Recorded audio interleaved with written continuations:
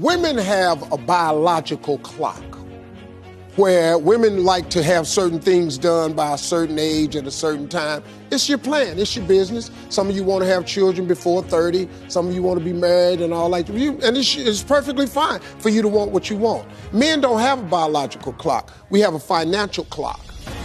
And his is ticking, and he don't have it together yet.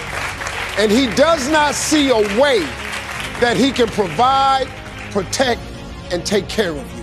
He don't see the clear path. So now he got to back up. So you got to wait. You got to let this guy catch up so he can get himself together. Because until we determine who we are and what we do, which affects how much we make, we are very incomplete as men.